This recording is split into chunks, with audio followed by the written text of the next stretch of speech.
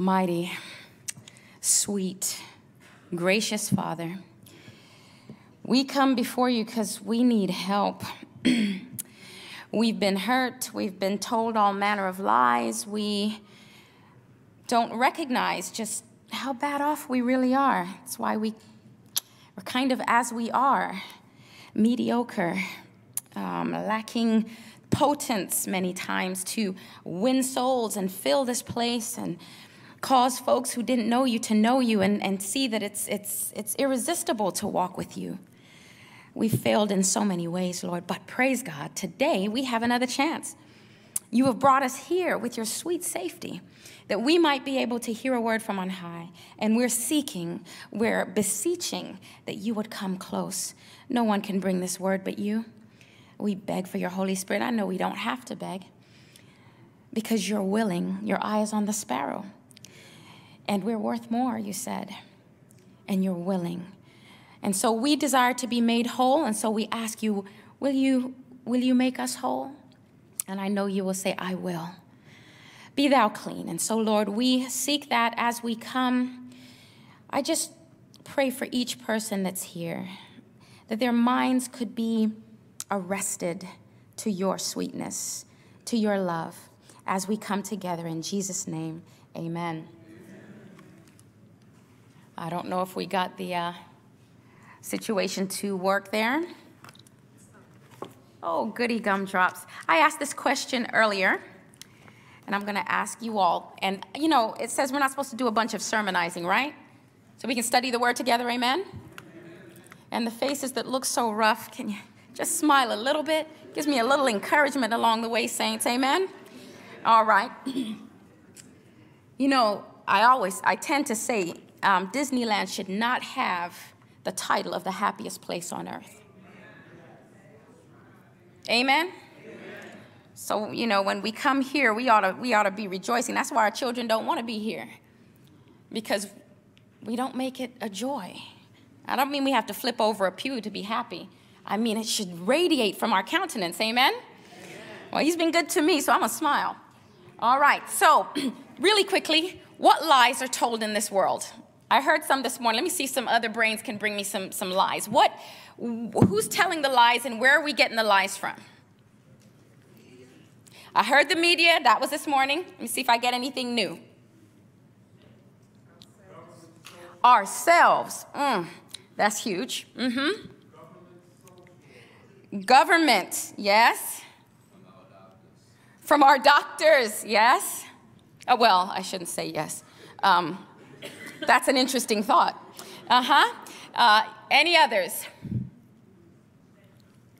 What was that? The spirits? Evil spirits, whether it be in liquor, whether it be in media, whether it be from ourselves, possessed and don't even realize it, or at least oppressed, right?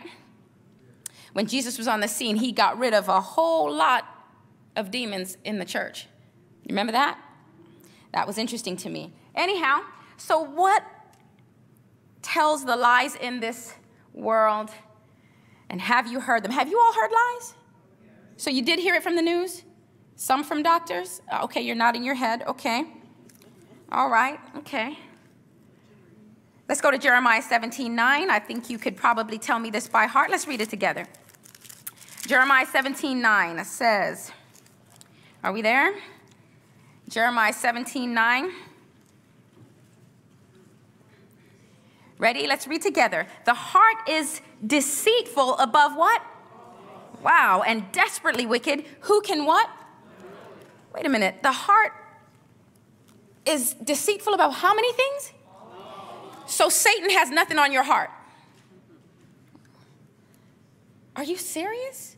Do you recognize what Satan really did?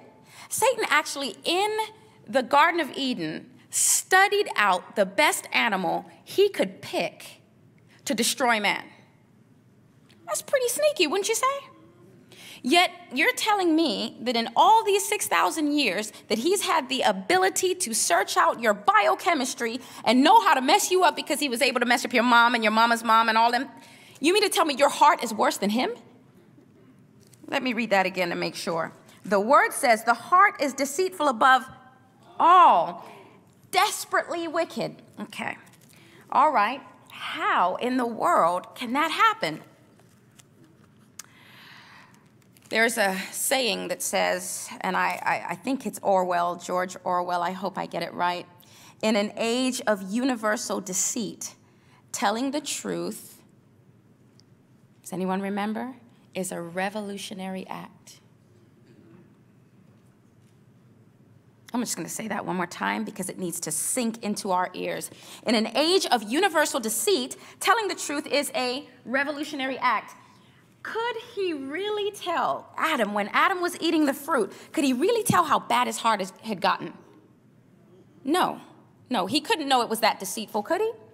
So when I was reflecting yesterday night, on this topic, as I was doing this, trying to come up, Lord, what would you have me to say to the people? While I was trying to reflect on that question, another thought came in. You think it was a thought that led me to understand what it was? No, the devil threw in what? An unrelated thought and tried to thwart this message today. There is a real enemy who has a real tool in us to destroy us. We're talking about abuse today, right? This morning we talked about the abuse of males without them even really knowing it. To mess up their testosterone. Those who missed that, if you want to find out how to help your testosterone, come and find out. Amen? All right? So he threw this unrelated thought because he wanted to destroy this. He used my own heart to destroy this message, right? Or to try to. God forbid that should happen. So Adam ate. When he ate this fruit, as he was eating this fruit, a very strange power started to come over him. Really strange. It was a power that was completely opposite to God. Did you hear that? Completely opposite to God. And I just want to say before I go on, I really appreciated everything that happened this morning. Was that the nugget? That was lots of fun. Thank you so much, the young lady who did that. And just the story, everything was such a blessing. So I just want to praise the Lord for that. And so it says a strange power, completely opposite to that of God. So what is God? 1 John 4:8. Let's read it. What is God? I agree. Let's read it. 1 John 4:8.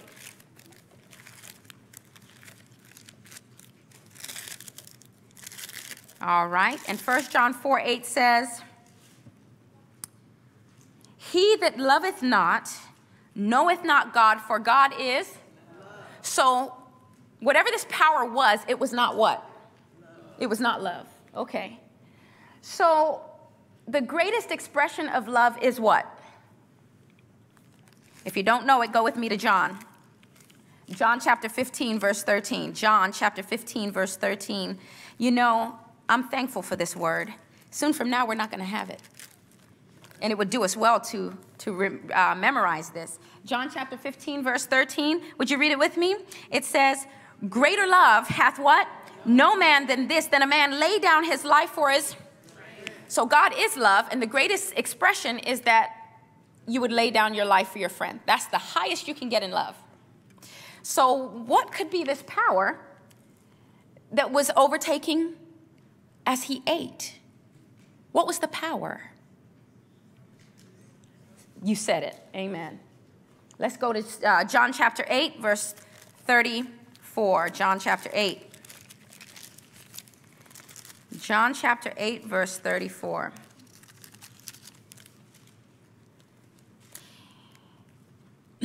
Jesus answered them, verily, that means surely, yes, yes, I say unto you, whosoever committeth sin is the what? Sin is an entity. And you end up, as soon as you eat the fruit and lose your mind, you become his servant or its servant. That is very deep, okay? You can't like say, I'm not going to do that. You become a servant. Has anyone here been a servant? You have? Oh, praise the Lord. Were you treated well by your master? Did you call him master? Why not? You weren't a real servant then. All right, I'm going to say it this way. You became a slave when you ate that fruit. Now, some of us know what it is to be a slave. I wasn't one of them. I was born after the time. Amen? Praise the Lord. But we become a servant of sin. The power that came over him, I heard, was complete. Note, and it's complete selfishness. Okay? Complete selfishness. All right. So, selflessness says the greatest manifestation is I will die for my friend. But sin and selfishness says what? Yeah, I'm going to kill to gain. I'm going to kill to gain. I'm going to kill to gain. All right, so it says, thou shalt not kill. In the original language, that means thou shalt not murder. Does anyone know the difference between murder and kill? Yes, please.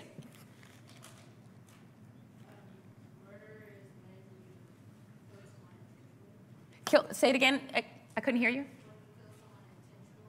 When you kill someone, murder is when you kill someone intentionally, and killing is just not so intentional. Okay, anyone else? A good try. Anyone else? In the original, it says, thou shalt not murder. Okay, so to murder is to kill without due cause. Okay? Like you said, killing is just, can happen any which way, right? Accident, all the different things. So to murder, so in the 10 Commandments, it's thou shalt not murder. Kill without cause. Did God kill sometimes? Why? Because if it had left them alive, it would have been worse for the rest of the people. Did you know that those people before the flood, these people lived 930 years on average, and they perfected evil. Catch that? 9 centuries of perfection and these brothers are 15 to 18 feet tall. When they wanted a sister, they didn't say, oh, I wonder if I could ask that dear man who's her husband if I could have her. What do you think he did? If I'm stronger, I'm going to beat you down and I'm going to take her. Okay? That's how bad it had gotten. So, yeah. Thou shalt not murder. Had he left them, we wouldn't have survived to this day to see the plan pan out. It wouldn't have happened. Okay? So this is very deep. So now, thou shalt not kill. I think of Hollywood stars. Does Satan like the people who he uses to destroy others? So, tell me, how did some of these people die? Tell me, how did Jimi Hendrix die? Anyone know? Drugs. In his own vomit, he died, right? Now, let me ask you, what did Jimi Hendrix do to this world? Say it again. He influenced it, seduced it. There was another fella. Remember a fella named Barry White? I don't know if anyone knows Barry White. This is way back when. He didn't even sing, really. He just kind of spoke real soft and low and seduced the women, right? His music is still seducing women, right? How did these people die? I think of Heavy D. I think of so many different people who went out. Just recently, who's the latest that went out? Prince. Have you ever heard some of his lyrics? Who's ever heard 7? I'm going to say it to you. Oh, 7, and we'll watch them fall. We stand in the way of love, and we'll control them all with an intellect and a savoir-faire no one in the whole universe could ever compare. What was he saying? Who's the 7s? And who's he trying to shut down? What influence was that before he was changed? And yet, did the enemy care? He died the same way. Isn't that something? The devil will eat his own. Young people, when you decide to go out, you'll be burnt if you go with him. He's hot. Careful. I feel sad. It's serious. It's serious. So, what is another characteristic of this power? We said it was deceitful above all things, but what was the other part? There's a desperation in this wickedness. There's a desperation in this wickedness. So let's look at this. Satan's thoughts are very chilling. Does anyone know where we find his thoughts? Come on, scholars. Say it. Let's go. Isaiah 14. I heard it. I love it. We need to be able to prove what we believe. Amen? Let's look at his thoughts for a moment. Isaiah chapter 14. I believe that starts with verse 12. He had an eye problem. I heard that. All right. If you take the eye out, you can't even get sin, can you? How art thou fallen from heaven, O Lucifer, son of the morning? How art thou cut down from the ground? Which did what? So his thoughts weaken what? Okay. For thou hast said in thine heart, I will ascend into, I will exalt my throne above the, where are you at out there? Above the stars of God. I will sit also where? In the mount of the congregation, in the sides of the, who sits there now? It's not Santa Claus? No Satan Claus up there? Isn't he on the sides of the north? In red with a sleigh? Knowing good and evil? Somebody ought to be careful. Anyway, I will ascend above the heights of the clouds. I will be like the, yet thou will be brought down to hell, to the sides of the pit. So his thoughts are, I need to be the highest. Now, how do you get higher than the Most High? This is called insanity, right? So Satan's thoughts are insane and they're chilling because he has to step on you to get there. You want to talk about abuse? He has to step on you to get there. All right. All right. And sin is weird. And I'm going to talk about that a little bit later, but it's a weird power. Okay? Keep that in your mind. So in Revelation 17, let's go there. Does anyone know what's in Revelation 17? Tell me about it.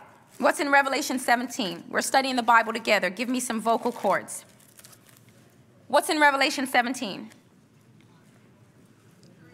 The harlot. Yes, the whore of Babylon. All right? And she is, she's pretty proud.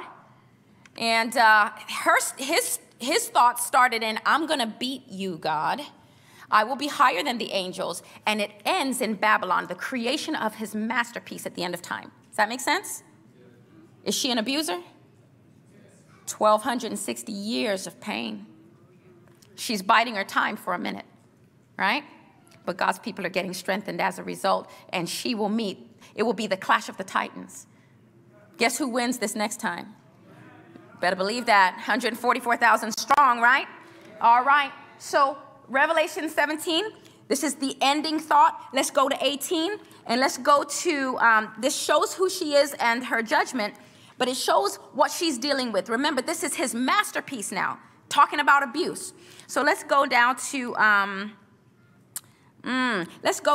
verse 11. All right, because the merchants of the earth bind together with her in this masterpiece of the end, at the end of time. It says, the merchants of the earth shall what? And mourn over her, for no man buyeth their merchandise anymore. So she made them what? Rich through your abuse. You'll see this. She made them rich, and it says the merchandise of gold and silver, precious stones, and of pearls, of fine linen, and purple, and silk, and scarlet, and all fine wood, and all manner of vessels of ivory. Keep going down, and then it says, verse 13, and cinnamon, and what? Odors. Did we talk about what odors do to us this morning? Can anyone just give me, what do those odors do? Some of the Bath and Body Works, some of these things that you read the label. Can anyone tell me what it does to your endocrine system? Disrupts it, right? What it does to male children. If you weren't here, you missed it. You want to see those labels. These things are serious. She starts dabbling in the perfumes, right? You got this one thing called CK1. This was way back when. I don't know if you still have it. But what was the whole thing behind that? To make male and female the same. Wait a minute. That ought to tell us something. If you're wearing it, be careful. Just make sure you keep your gender, all right? All right. The cinnamon and odors and ointments and frankincense and wine. Interesting. And oil and fine flour. Have we heard what's been happening with our flour? Please, somebody tell me what's been happening with our flour. The wheat flour. This thing is practical. Can anyone tell me what's happening to the wheat that's messing up our brain? It's not GMO'd, but it's highly hybridized. What were you going to say? Excitotoxins, yes, when we have it in processed foods, that's true. One other thing. Thank you. It is sprayed with Roundup, which has several different things in it, one being glyphosate. What does that do? Did you know some of our wheat? I have an article right now that says that wheat by itself will cause, the way it's being made today, it can cause diabetes all by itself. By itself, hear that. It destroys the gut bacteria because that glyphosate is destroyed. You think God didn't know this was coming down the pike? He's telling you the masterpiece. This thing is clear. Listen, CNN has nothing on the scriptures. If you study it, it's epic, y'all. It's amazing stuff. So fine flour and wheat and the beasts and the sheep and the horses and the chariots and the slaves and what? That's the last ingredient in her stuff right there. The souls of men is what she traffics. Masterpiece of the enemy of souls. Listen, remember there's 3 angels. If you don't understand the first angel or experience the first angel, you won't be able to understand the second angel and you can't escape the third. Did you know that? That's why it must be received in its order. That first one is what's going to get us out of this abuse. The first angel's message. It's beautiful, y'all. It's beautiful. All right. So I said that his beginning thought was, I'm gonna beat you. This competition and this sports stuff, I'm gonna beat you. But his last is, this is how I'm gonna do it. I'm gonna shut down the last generation. I'm gonna do it through this entity right here. This mixture. All right? All right. So how did it get desperate? How did this sin, this power get so desperate? Once selfishness was conceived, from decision to consequence, it wanted to stay alive. Do you understand what that meant? Once it was conceived, how was it conceived? We, as human beings, came, well, at first, we were a perfect person, right? Adam and Eve came to make a perfect decision. When they made that decision, they chose what? It was a perfect decision. You have the right to choose whatever you want. They were perfect. They made a choice for disobedience, but there was a consequence. The word con means with, the word sequence means set of events as a result of. Does that make sense? Set of events as a result of. So here you have selfishness was chosen, so now there is a consequence. And that consequence wanted to stay alive. Okay? Sin has an end. It knows that. What's the wages of sin? And so he is going to be desperate to stay alive in your heart. That's why it's harder for you to sometimes to surrender to the Lord, right? Okay, his payment, wrong. How did I mess up here? Uh-oh. Oh, good. All right. Now, the problem with this whole thing is that what? The problem is it's a slow death. Remember it says, in dying thou shalt die. That's what that word means. When you die, in dying you shall die. As soon as you start, you'll begin to die. And the abuse that comes as a result of it is so sad. It says, the nation's weakening would be methodical. Okay? Catch that. The nation's weakening. So Satan's not just, I'm going to slap you. That's not how he works. He's going to do the worst damage he can what? He can find, right? Right, so he would study man. I hope this can work. Oh, it did. He would study the woman and her needs, and then he would use it against her. You catching that? He would study the child, their needs, and then use it what? Against them. The young brothers, he would study their needs and use it against who? You see that thing right, that fashion right there? What do you think a young man is doing when he's got his pants like that? But what's he looking for? Did he get it at home? Well, that outfit needs to go. And our need for relationship. This would be the greatest one. Do you remember when Adam and Eve ate the fruit? What did they cover? the generative organs. They didn't cover their knuckle nor their knees. And that's what he would use at the end of time. So he was going to dismantle. It's called let me see if I can get syncremental. I get that right? Dismantling. And do you know this was actually written down in a manifesto? And did you know for America, and it's following it? I didn't know it was written down. Interesting Order wrote this down, and I have the quotes actually for you in another lecture. Unbelievable. It actually says, we will study these out, and we will use it against them to destroy this particular nation. You ever wonder why we're not outlawing GMOs, but Africa, Europe, Russia, all these people are getting rid of it? Why America, guys? Why are they fighting so hard? You know who's going to come out of here? The three angels' messages. Who do you think he has to shut down? Our health message wasn't given to us just because Jesus can write. Nothing to do with that. It is for your very salvation. The weirdness of sin. Now, everyone who knows me knows I'm not a fan of dogs. So I'm going to tell you about the weirdness of sin. So one day I'm walking out the street, and here comes this dog.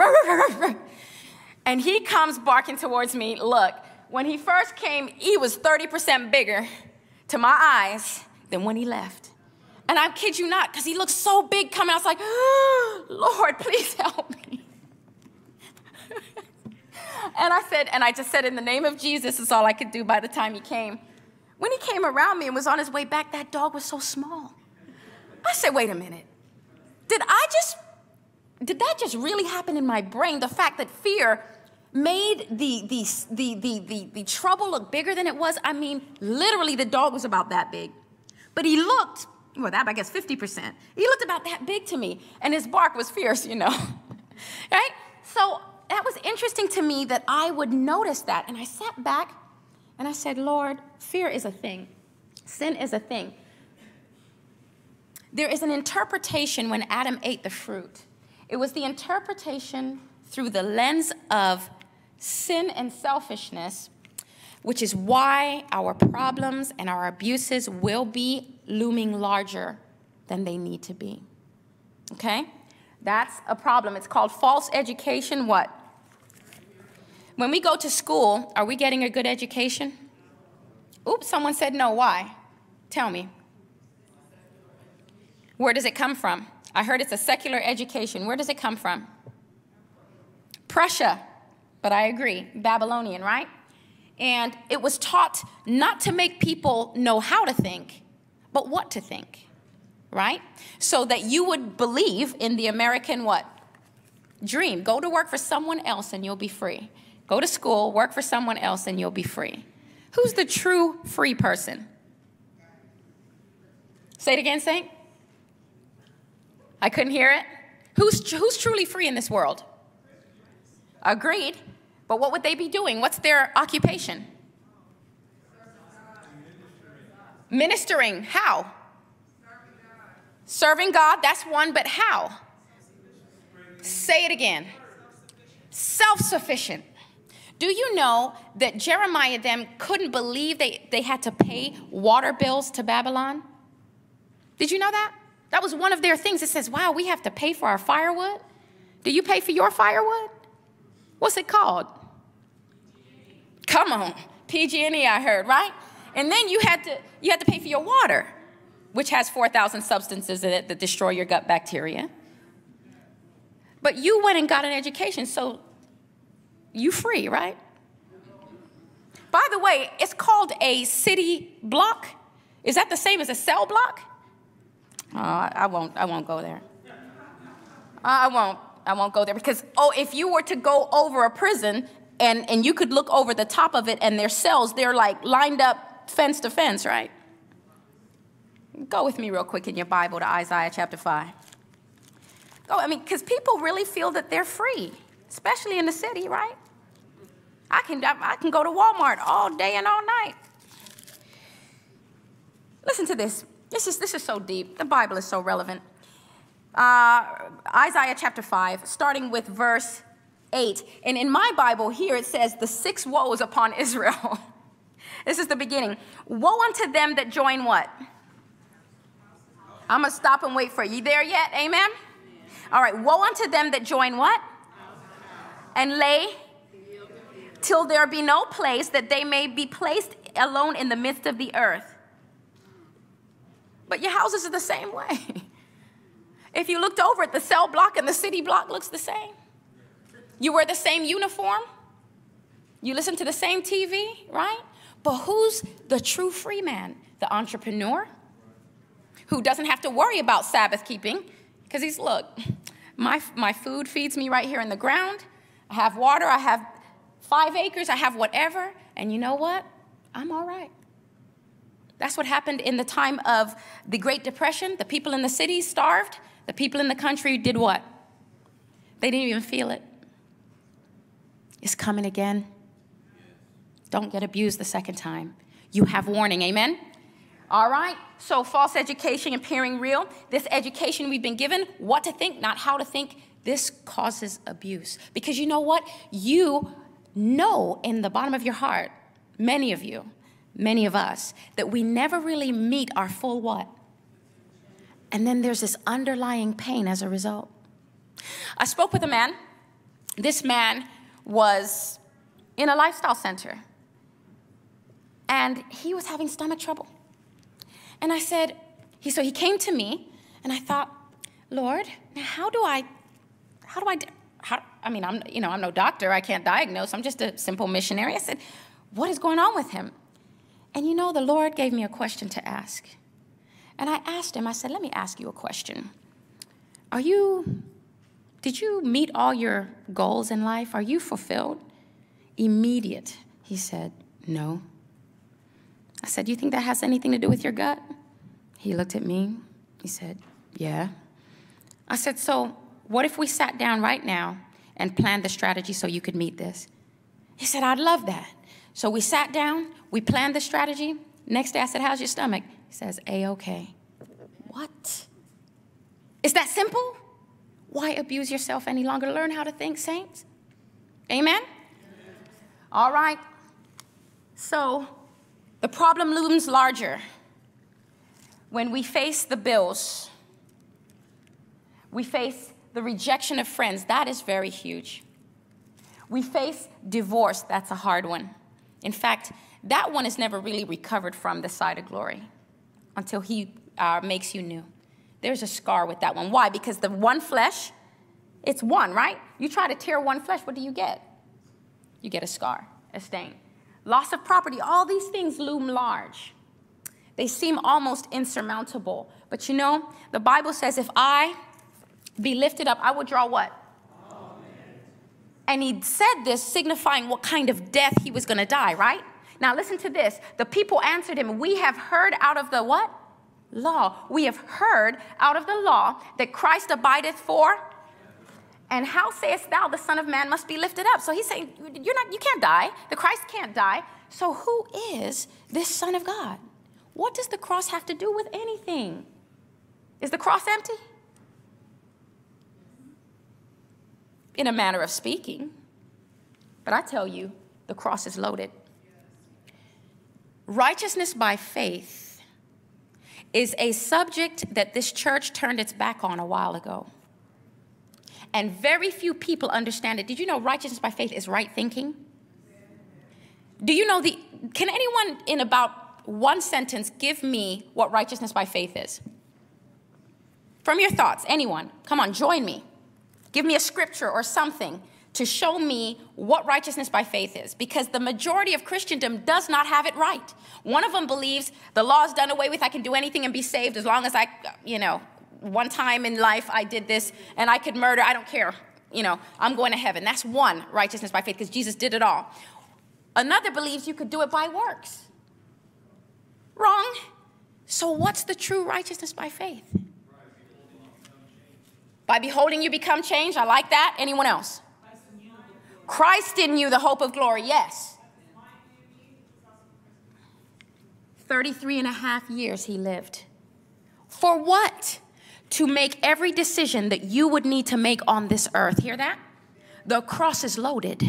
It is loaded with the mind and understanding of complete wisdom, complete selfishness to stop the abuses in our lives and the children who come after us. Some of us have been abused terribly. We can't stop what was done to us, but we can stop what we do to someone else instead of using it as an excuse, amen?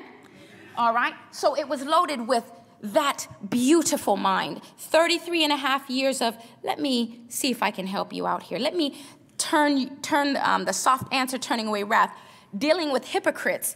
Whatever way, it was always appropriate. That was loaded onto the cross. And the Bible says in Ezekiel, go with me to Ezekiel chapter 25. Thank you for all of those texts. Our righteousness by faith. I'm blessed by the fact that you all brought that. Ezekiel chapter 36, verse 25. Listen to this. Then will I sprinkle what? Clean water upon you, and ye shall be. So that's the justification. From all your filthiness will I, and from all your idols will I what? A new heart also will I, and a new spirit will I put, and I will take away the stony heart, and I will give you an heart of flesh. Last one, and I will put my spirit and cause you to walk in my statutes, and ye shall keep my judgments, and what? That's why it says thou shalt not, because those are promises. You shall not deceive someone else, because I live in you. You shall not forget my Sabbath, because I'm going to show you how to keep it. By the way, did you know that if we would have kept as Adventists the seventh-day Sabbath correctly, there would not have been a Richard Dawkins in this world? Does anyone know who Richard Dawkins is? A foremost atheist. Debates Christians and puts them to shame. He would have never been in this world had Adventists done right. How do you keep the Sabbath right? Obviously, we've failed, because we've got a lot of atheists, right? Interesting thought. By the way, the Bible also says that in Deuteronomy 4, that had Israel done it, there would not have been an atheist. Did you know it says that in the scriptures? It says that. So this cross is loaded, but I got to do this. What's true in the spiritual is true in the what? So real quickly, I'm going to run through this and end this up. You know what a phenotype is? A genotype and a phenotype. Okay, so a phenotype, you're looking at it. The end result of your genes, what I look like. A genotype is the DNA that says what you would have looked like, right? So when the two mother and father come together, they make this little genotype, and the phenotype comes out, all right? A genotype of an airplane is the blueprints. The phenotype is the plane itself, right? The Boeing 747, okay? That's a genotype and a phenotype. If we think our physical traits, how we look, there is a direct insight and reflection or projection of our internal health. Is that clear? In other words, the things that are on the outside project how healthy we are on the inside. That clear? All right. And there are going to be a bunch of things that describe that. And I want to show you, listen to this one, our body shape and our physiology and the function, they link the way we look on the outside to the way our brain is functioning. So if you've got certain body types, you could be really missing your brain function. Isn't that deep? They're finding this out now. Embryology, the study of how you were developed and how the diseases you're going to get as a result. Very interesting. Just want to show you some of these things. Molecular biology and chemistry, looking at the interplay and interactions between DNA and RNA and our protein and other functions in the cells, very critical to our advancement. Just so you know, some of the things we put into our body actually latches onto our cells and creates a whole new entity, and our body attacks it. Did you know one of those things? Plastic. They're finding out that it actually goops onto us and creates our white blood cells fight it, and we get autoimmune diseases like alopecia, or we forget all kinds of things. Do you know a young lady who I'm working with at the other church? She just gave her testimony. I just did some cooking classes. She had hives when she would eat wheat, because we were talking about the wheat. But she also was losing her smelling, had lost her smelling. She gave up wheat not too long ago. Guess what she started doing? Smelling. It was actually antibodies against her smell. Another young man, he actually gave up the wheat and stopped stuttering. This is how much this stuff is really giving us trouble. Can I tell you where you can find good wheat? Montana wheat. Montana wheat has not been messed with. Isn't that beautiful? You can even find it at Walmart. Isn't that special? Anyway, so there's hope. All right. So just showing you that there's these developments are really issues. Let me skip down. That's too much stuff. All right. So what you look like on the outside. Okay. So what are the examples? So if you have striations in your nails, you could have what? Zinc deficiency. If you have gums that bleed, you could have high acidity in your mouth, right? By the way, if you have high acidity in your mouth, that's going to make you crave the worst things for your body. But if you change the pH in your mouth, you're actually going to want the things that are good for you. Did you know if you took a pound of greens a day, catch that, 1 pound of greens a day, you would change your pH in your mouth and you would long for the good instead of the bad? The Botenko family, this man, they told the people, listen, we don't want you to change anything in your lifestyle. We just want you to take 2 green smoothies a day. They did 2 green smoothies a day. And you know what happened? Man who was smoking called them, please, you told us not to change anything, but I can't smoke another cigarette. It just tastes so bad to me. What? One man says, I'm not giving up my meat. I'm not doing anything. He says, you don't have to. He says, can I put my meat in my smoothie? That's the only way I could do it. She says, go ahead, put the meat in your smoothie. So he made savory soup with his smoothie. But you know what? He got over diabetes, got over all this stuff, and wanted the good. Why? Because he overcame evil with, and that's what you want to do. So instead of trying to wish so hard you would do right, start taking in the greens, some green smoothies, and before you know it, you're going to want to what? Do right. Psalm 23 is the first angel, and it says the first thing he does is he leads you beside green pastures to look at it and to eat it. Amen?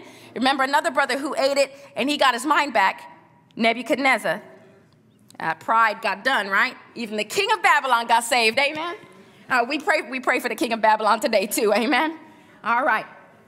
We have, if we have index fingers that are shorter than our ring finger, we may have increased hormones, certain types of hormones like testosterone. If our earlobes are attached a different way, our collagen could be different. Our body on the outside directly reflects the health that we have on the inside. Cracked lips. Now, how can we change it?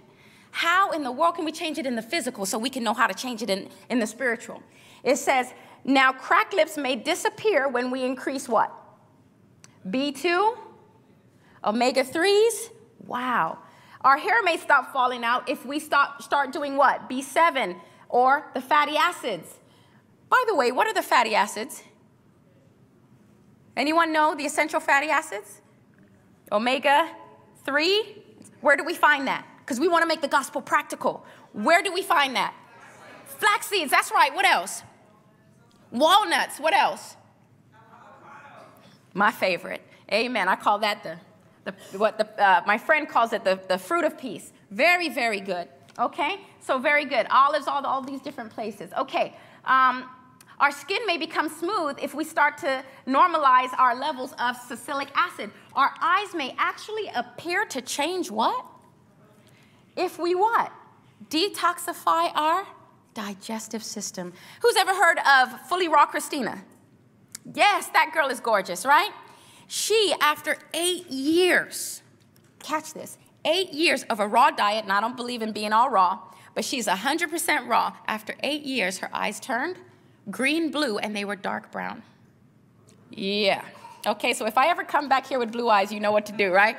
Amen. Get a little more raw in the diet, amen? She's not the only one. This has happened to many people because as you detoxify, the Bible says the light of the body is through the eye. You don't have to just leave it to the iridologist to tell the wrong story. The Bible has the right story, amen? All right, so we know that as you detoxify, the clarity begins to come up, right? All right, so what's plastic and changeable is our muscles, the sharpness of our vision. Like I said, my mom was able to, now has the eyes of a 16-year-old. She's 75 and no longer wears glasses. More can, our waist size, all of those things. If you've ever heard of Annette Larkin, her waist is tiny. She's also pushing 80, and she says she got the tininess of her waist when she went raw. She did not have that. She's gorgeous, okay? These changes, all right, so these are the things that can happen. So if they can happen on the outside,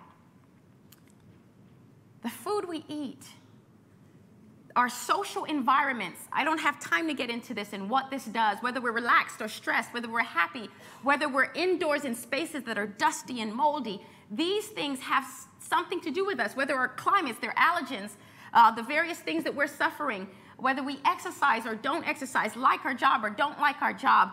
These things get switched on, they get switched off. So what is God doing? He is omniscient. He understands the dilemma of abuse. He knows that when we are not fulfilled as a people, we hurt other people. Okay? Someone has to be dominated. All right? And it's not going to be us because we don't know love, but he does. And that cross is loaded today. You know, as we consider that we can change the things of the body, we can smooth out our nails. We can take red clover and it will actually make your lips red and your cheeks red, and even if you're black. Because it did it to me when I was cooking for myself on the road. Sorry, I can't give you that. I'm eating from Jamba Juice. So all of these things we can see happen in the physical. Is it true in the spiritual? How does God use the cross to change you? Those promises that are in the Bible, when you come to make every decision in life, he will add to you the healing touch of right doing by the promises. Did you know there's a promise for every decision or situation in life? If you had emphysema, what promise would you ask for? It says that he gives life and breath to all. Did you know that? If you had diabetes, what would you ask for? Is there a promise that you could ask for? Someone help someone out who has diabetes today. What promise could they ask for? Psalm 103, verses 1 through 5. Saints, we need to learn how God works in us, but we got to know these promises, amen? The cross is loaded. His mind was loaded because he says, thy word have I what? Hid where? Underneath my bed? In my heart, that I might not what? If the word is in the heart, sin cannot be there because the seed of God abides in there and he will smash it every time. He saw Satan thrown out the first time. He could throw him out of you too. Is there anybody who wants that? Is there anyone who wants a heart ready for these times that are coming? To stop abusing one another? Listen, the enemy of souls has a masterpiece in the wicked one. It's about to come down on us. We have to have a love that can handle whatever comes our way.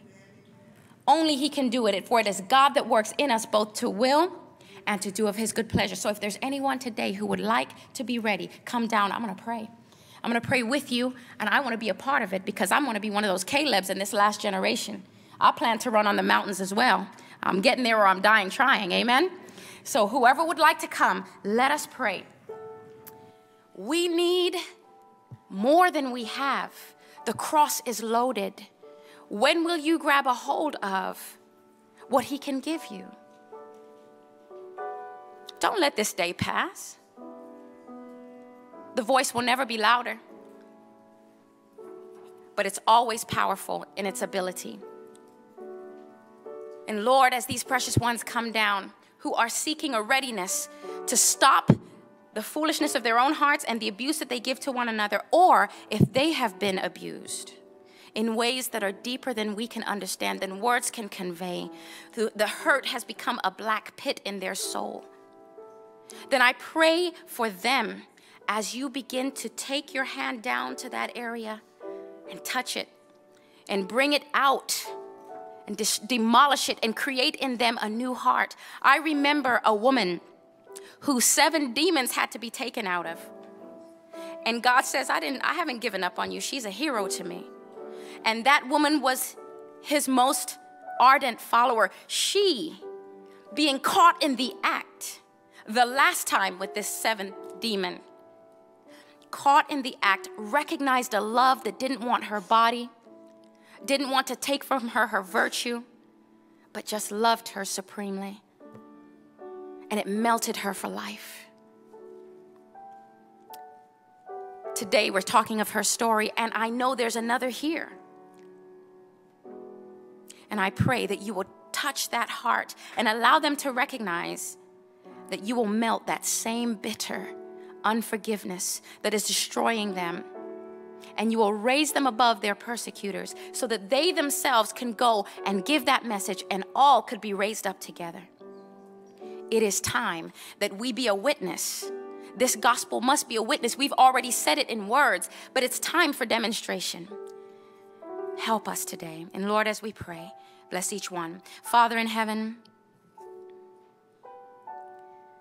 the power at the cross is more than we understand. It's staggering if we'll allow it. The Bible says, surely goodness and mercy shall follow us all the days of our life. That word follow means to pursue with all vehemence. If we would just stop, it would bowl us over. If we would just stop. Give us the ability to stop, to love surrender. Work in us both to will and to do of your good pleasure these idols that have hardened us to where we cannot even burst a smile where it's appropriate. Forgive. And then, Lord, come. Heal, put an excellent spirit within us. May we be more like the Daniels and the Jobs and the Jesuses and not like us. The merits of the blood of Jesus is all we can bring, for that's all that will go into the heavenly sanctuary.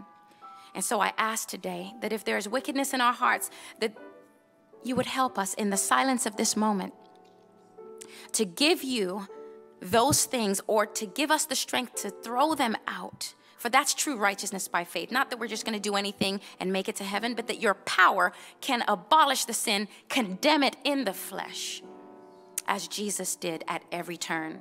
Make us victorious. Make us like Joel's army. Prepare us for the end, and may we win family and friends. For you said, as it was in the days of Noah, so shall it be in the days of the coming of the Son of Man. And he saved his family.